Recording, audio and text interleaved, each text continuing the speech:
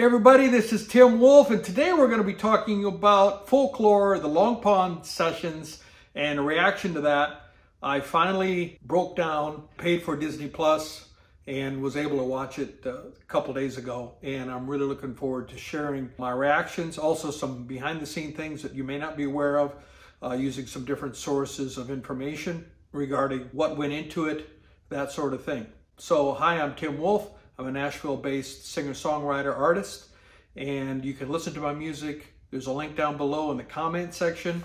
There's a bit.ly link where you can go to my Spotify. There's also a link where you can get 10 of my singles free, and there's a download link there, and it means a lot to an artist when you do that. So if you'd be willing to do that, I'd appreciate it very much. And don't forget to like and share the video and subscribe to my channel. Thanks a lot. So, Long Pond Sessions, it's been out since November 25th of 2020, and so it's been a couple months. I had some requests from some of the people on my channel to review this, and I'm a little late on getting that done, my apologies. But I did finally, like I said, go through the hoops of subscribing to Disney Plus and getting it on my television. Taylor Swift released Folklore. She wrote it and recorded it during the pandemic, and then she just kept going and released another album, Evermore. She's been very busy. Well, she hasn't been able to tour. Everything's been shut down. And so she also released 2 documentary films. She's released hers before that. She doubled her total output of documentary films. She released Americana, and then the Long Pond Sessions. And the Long Pond Sessions, if you watched it, you probably know it's just an intimate concert / documentary of performing all 17 songs on the album, including the bonus one that was released later. And then those songs, those stripped down songs, were then released and are available for streaming, and I think also purchase. It's just a completely different look of the album, Folklore. So how did this all start, and what is Long Pond? Well, Long Pond is a studio in upstate New York, about a mile from the Hudson River, that is owned by Aaron Dessner. Now, Aaron Dessner and his brother Bryce are 2/5 of the band The National. A little bit about Aaron Dessner. He's in his mid-40s, and he's been working with The National and his twin brother Bryce for 20 years at least. And he started working with recording when he was a teenager. He said he's been doing it for 30 years, so he had to start when he was like 14. And his natural ability in the band is to be behind the console and run the Pro Tools, and that's how he collaborates with people.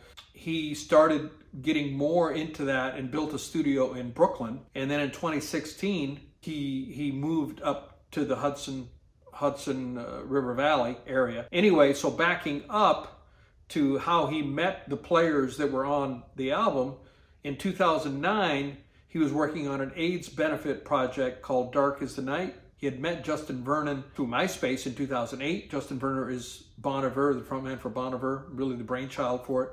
And he also appeared on Folklore. He asked Justin if he'd be interested in working on this charity project. Dark Was the Night, which is a 32-track compilation album with a lot of people for AIDS Project, was a 2009 project, and he asked Justin Vernon if he'd be interested in working on it. He sent them a rough piano demo that he said he had. It was very rough, and he had a piano the mic was across the room, and he sent it to Justin, and Justin sent back a completely completed song, and that was the beginning of their friendship and collaboration. And now he says he's very close friends with Justin. They've had a lot of projects together. We've got a band called Big Red Machine, and they've also got a record label together. The record label is called People, because it's all about the community. There's a lot of people involved in it, but People magazine would not allow them to use the word people, so they spelled it with numbers. It's upside down. So the label is 37D03D, which if you turn it upside down, it would say People. So that's their inside joke. And that's the label that they have, and they're putting out a lot of different music, and it's all about the community. And so Aaron, he built a studio in Brooklyn, which is where he was living. And in 2016, he and his family moved up to upstate New York, bought this property. It's a 18th century farmhouse and had a barn on it. And he renovated the property in 2016 and turned it into a recording studio. And there's a long pond right next to it. and it's kind of a narrow and long, and so they called it the Long Pond Studios. And he doesn't really run it as a commercial studio. He says the only people that he records there are his friends and collaborators. And one of the first people that he worked with, not at this studio because it predated the studio, was Sharon Van Etten. And he's worked with a lot of other people. He's done the charity project that I told about, Dark Was the Night. And so he built this, and it's become there's a lot of people that he's worked with, and he's become a really well-known producer and songwriter. The Long Pond Studio, it was built in a barn that's 28 feet high, and you can see it in the documentary. They got a drone that was able to take overhead shots of it. It's very picturesque, very beautiful. He rebuilt it to be very cozy. It doesn't have a control room. A lot of commercial studios have a glass, and behind the glass is where the mixing engineer sits and then talks to the band in the recording area. And Aaron said he didn't like that setup. He thought it was too isolating, so he put everything into one room, and you can see that in documentary, that it's just one big room. And they reclaimed a lot of the wood from the barn. And on the second story of the barn, there are 3 bedrooms. And also on the first floor, there's the studio and a big living area, and also a bathroom, and also another bed, so they can sleep a lot of people. And then also in their house, there are some extra bedrooms. So he said he can house a big group that can come over. So that's what happened in September of 2020. Taylor Swift and Jack Antonoff met up at the studio, and that's the first time they'd been in the same room together, because Folklore was recorded remotely due to the pandemic. And Taylor had set up a studio in her bedroom in LA, and in the documentary, you can see some of the videos that she did, home videos, with her cats fighting on the bed behind her as she's trying to do some vocals and things like that. And when they recorded, Aaron, who acted as producer, he said he could actually, using a secure line and high-speed internet, he could actually, across the country, because he's in New York and she's in LA, upstate New York, and he was able to be in her headphones as she was singing and hearing it in real time. That's the wonders of technology in 2021 with high-speed internet.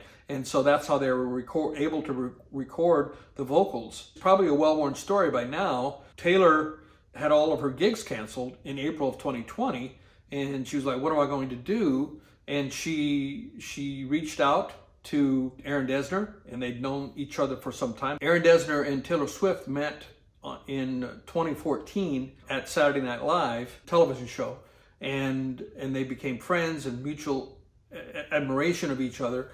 And so, but they never worked together. But apparently Taylor says in the documentary that she had always wanted to work with him, and so she took the opportunity, and in April she sent him a text. And I've heard him, he said it in the interview that I have on Tape Op, and he also said it in the documentary. He said when he got the text, he looks at his phone and he says, is this really Taylor Swift? Because when the biggest artist in the world reaches out to you, probably wondering if it's one of your friends playing a trick on you, but it was Taylor. And so they decided to work together, and she said, send me anything you got, no matter how weird it is. And he sent a folder of things, according to what he says in the Tape Op interview, that within a couple hours, she sends back, she had picked the track for Cardigan, and she sends back completed lyrics, completed song, fully produced to the track. It was top lining, basically. He sent the music, and she had sung over the top. He had all of these instrumentals that he had written, and he thought maybe they were for another project. Big Red Machine, which is a project that he has with Justin Vernon, or maybe with the National. He says he writes a lot of stuff as therapy. He wasn't even sure what the use was, but he had a lot of snippets of music that he was able to send her. And she put those to good use. And he said first came Cardigan, and then the next day was another song, and the next day another song. And so Taylor showed her incredible productivity of writing songs to the music that Aaron had sent. And that's how that went. And then, as I said, they recorded the vocals remotely. And she also worked with her longtime collaborator and producer, Jack Antonoff, who she's worked with since 2013. He co-wrote some of the songs, co-wrote and produced on the album. It was the first time all three of them had been together when they did the Folklore Long Pond sessions. So Taylor went to Aaron Dessner's property. They got together, and Jack came as well. And they actually had a producer behind the console, and I didn't find any credits for that, but I think, I'm going to guess, it was probably Jonathan Lowe, who's a long-term collaborator with Aaron and who also mixed a lot of Folklore. So there was someone behind the console monitoring all of the feeds as they were recording it for the Long Pond sessions. So that's how the songwriting went, and then they decided to get together in September. As I said, they all showed up at Long Pond, and they also, during that time period, while they were recording the Long Pond sessions of Folklore, they also wrote and recorded the album Evermore. So that was done at the same time at Long Pond sessions. So it was a very productive time. And as I'm watching it, I'm thinking, well, where is the cameraman? How come I don't see the cameraman reflected in the night glass? Because a lot of it was recorded when it was night, and you could see the reflection back. And the reason was there weren't any camera operators. They had 6 cameras scattered throughout the studio, and they had a 7th camera that was on a 30-foot rails that was able to move and do a moving camera shot. And then, of course, they used the drone for the outdoor shots, daylight shots. And so very well done. That way it would make everyone very natural, because you wouldn't be self-conscious about having a film camera operator there and making an artificial environment. Oh, I'm on camera. And you probably forget about the fact that there is a stationary camera there that is kind of embedded and falls into the scenery. Very well done. The documentary has a rating of 100 on Rotten Tomatoes, which is pretty amazing. And a lot of critics really loved it and thought it was a phenomenal companion to the album. And I think, as I said, the tracks were released, the live tracks, stripped down. Most of the instrumentation, well, it was only Jack and Aaron, and Taylor played guitar on some of the tracks, but most of the tracks, it appeared to me, she just sang and did a wonderful job. And it was just really shows how great the songwriting is to me, because you didn't need the production to hold up the songs. These are stripped down, and it really shows how great the songs are.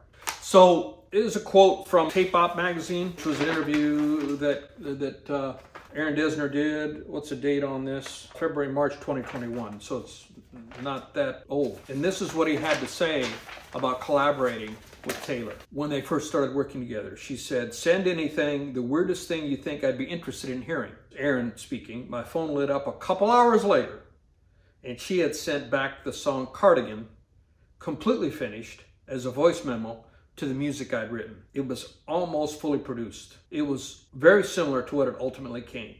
It was so quick, it felt like a lightning bolt hit the house at that moment. The next day she sent another, and the next day another one. It kept on like that. Then I started to write more, and we clicked.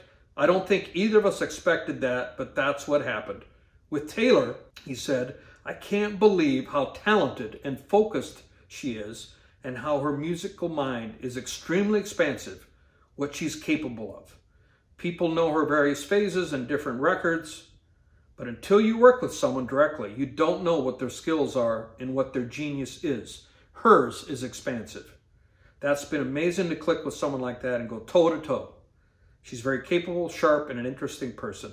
The fun thing about being collaborative, I get to learn from people all the time." And I mean, I just loved the window into the production. And as a producer myself, I have my own studio, I was paying a lot of attention to even the mics they used and the instrumentation and the layout of the studio, the sound proofing that they did. Those things were all interesting to me. Just fascinating. I think I can see why they're so productive in that studio. Beautiful studio. I feel fortunate to be able to have that window into the performance and the making of the album. 11 things we learned from the documentary. Number one, she clearly said that William Bowery, who's credited on 2 songs, Betty and Exile, is her longtime boyfriend, Joe. I think that was not a very well kept secret. I think everyone knew that.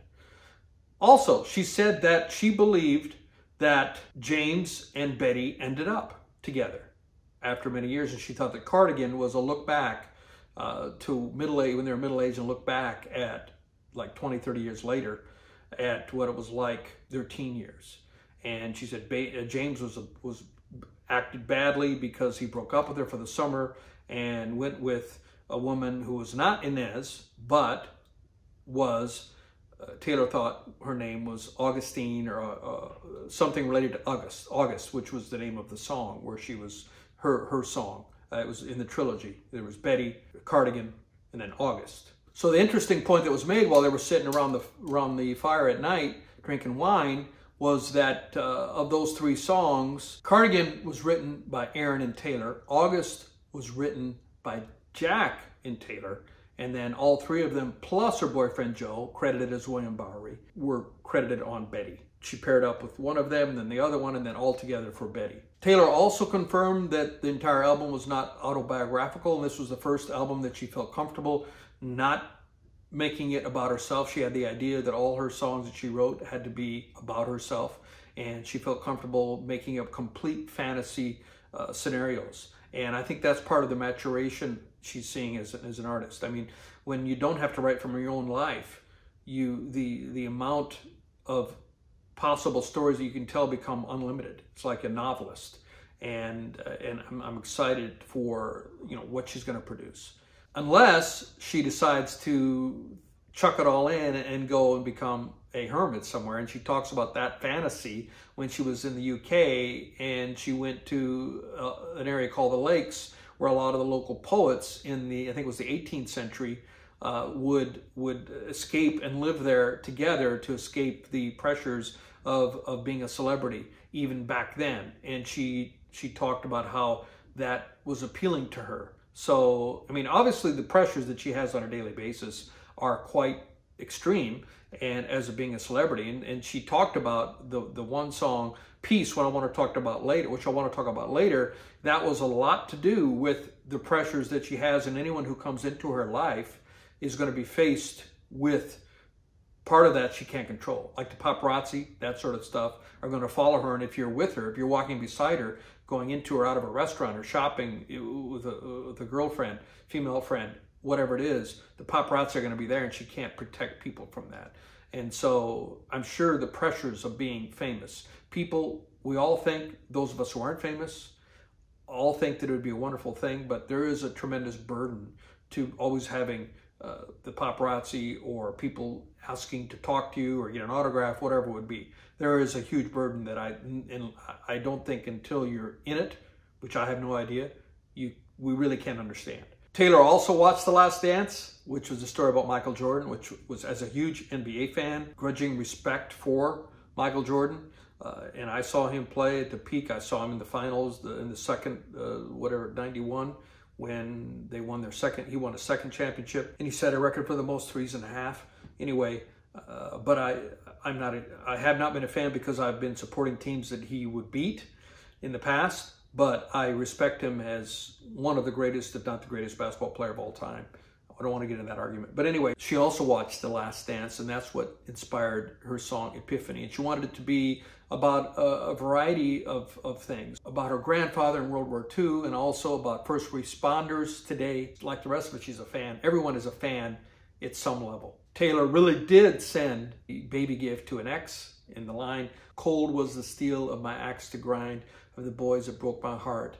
Now I send them baby presents." And she said she had just sent a baby present when she wrote that song. So that's really, really kind of amusing, funny, interesting, but that's definitely autobiographical. The first song she wrote was My Tears Ricochet, which I've talked about before when I reviewed Folklore. It's my favorite song on the album.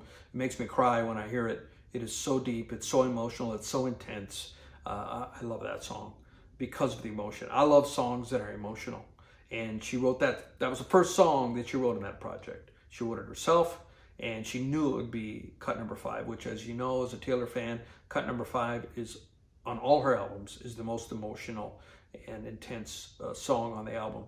And so she knew from the very beginning that it would be cut number 5 for this album. She wrote Mirrorball right after she found out all her shows were canceled. Taylor's approach to making a song is all over the place. Jack Antonoff talks about how it's kind of frenetic and there's, you know, she's constantly coming up, well, this is a bridge, but here's a better bridge. And she writes bridges while she's in the vocal booth singing the previous bridge that they wrote, and then I just came up with a better one. And really, that's just creative. You know, as things come, you just flow. And I think that's indicative of how creative she is. And most creative people, I think, they just receive it and it flows through them.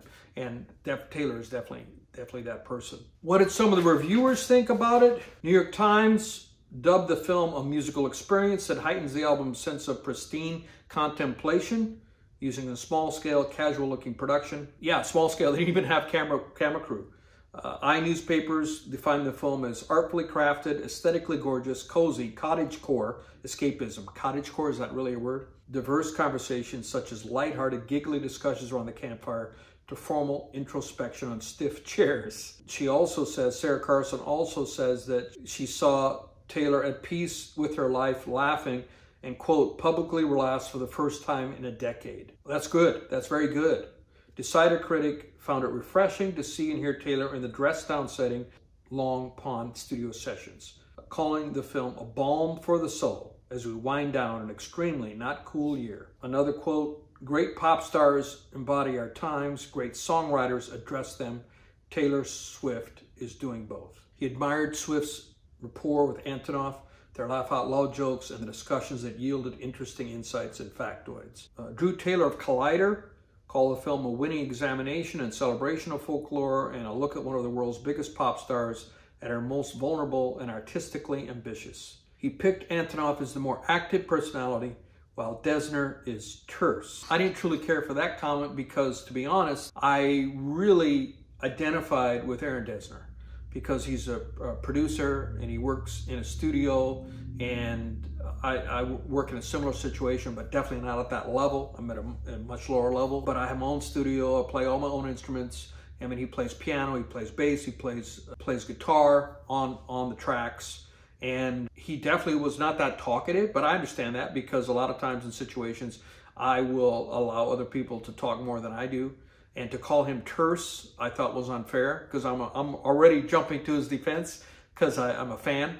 Jack and Taylor have been working together since 2013. So I think the terse comment was unfair. I'm going to defend Aaron Dessner. But one part that was he got very vulnerable when he started talking about peace, which is actually my favorite song on the Folklore Long Pond Sessions album, documentary, both, is Peace. And he talks about, because Taylor talks about how she knows that whoever's in her life, she can't guarantee them peace because she can't control the paparazzi, the things that come with being the biggest pop star in the world. She didn't say that, but generally that's what it is. She can't control that, and if you're her friend, she can only protect you so much, and you're going to have to put up with some of that. And that was what she meant by the song. But Aaron said that his interpretation of the song was that he struggles with depression and that sometimes he feels it's hard to be married to him. He has a wife, he has kids, because he has ups and downs, and he said he's probably not the ideal. I'm sure he's a fine husband, but he worries that he can't give her peace when he's going through those ups and downs. So that was a very vulnerable thing for him to admit, and I know what that's like because I struggle with that as well, and I know a lot of creatives do. It kind of comes with the creativity sometimes. It doesn't mean that because you have that, you're a better artist, but for some reason, it seems to come along with creativity. It has through the ages. A lot of people have wrestled with mental challenges that comes with the creativity. So that was one of the reasons that Aaron won me over. And I also love that song because the instrumentation. It's got I would almost call it a click track. When they did on the Long Pond Sessions, it's some sort of repetitive, rhythmic track that they play it to, and he's playing that part on a bass, which I didn't realize when I listened to it, but he's playing it really high on the neck, and that was really innovative to me, and I'm like, man, I want to try to write some songs like that. And he's playing multiple notes, he's playing chords or dyads, and which is done on bass, not as common, but it was just a phenomenal sound. And also they talked about when he sent that to Taylor, and Taylor came back with the words that the melody and the lyrics over the top that was when he had an aha moment, because he felt it was kind of a difficult, or maybe not difficult, but unique, unconventional chord progression. And the fact that she tracked immediately right on top of it really made him realize that, hey, we can take this a long ways. He said that was really an eye-opener for him.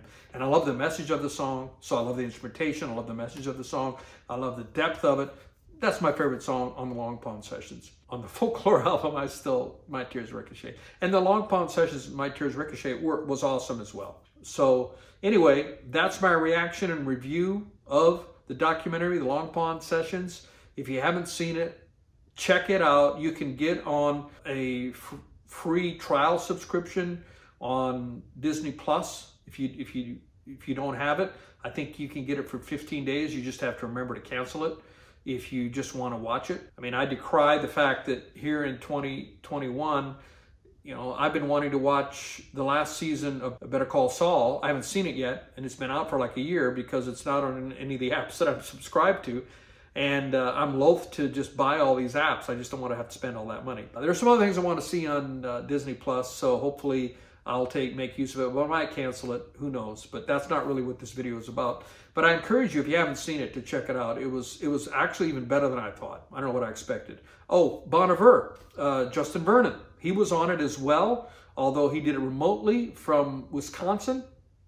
And she mentions the story of she'd always admired him, and he and Aaron are like best friends and been working together. They've got this project together, Big Red Machine, a band that they're working together. They've got a music festival. They've got a record label together, The People Upside Down, that I think I mentioned earlier. She had written the song Exile with her boyfriend. She sent it, and she was actually thinking that maybe that it would be a good fit for Justin Vernon. And she sent it. It was really funny how here's the biggest pop star in the world, and she's reticent to even ask if he would be on it. And she sent it to Aaron. Would you know anyone who might fit on this? Meanwhile, she's thinking Justin Vernon. And so he made that connection, and they worked together, and it's a great song. Phenomenal song. It's one of the best songs. I mean, they're all great. I mean, probably each day I'll pick a different favorite because they're all so phenomenal. But he did his appearance remotely from Wisconsin. Just one small note, almost insignificant, but he seemed to be alone in his studio, but he still wore a bandana over his face. Regardless, that didn't detract. It just was an interesting point. And it was interesting to see his studio as well, where he was working. So that's all I got. Thank you for listening. I hope you learned something, were entertained, got something out of it. Please leave me comments. I respond to every comment. Let me know what other projects you'd like me to do a review or reaction on, and we'll see you next time. Hey everybody, this is Tim Wolf. Thank you so much for watching my video. Please go to the link down below in the description. There's a Bitly link. Listen to my music at Spotify. I appreciate it very much. It means a lot to an artist if you follow them. If you would be kind enough to like the video if you enjoyed it and share it with your friends. Finally, be sure to subscribe. And then also there are other videos on this screen that you can watch. And I'll see you next time. Thank you so much.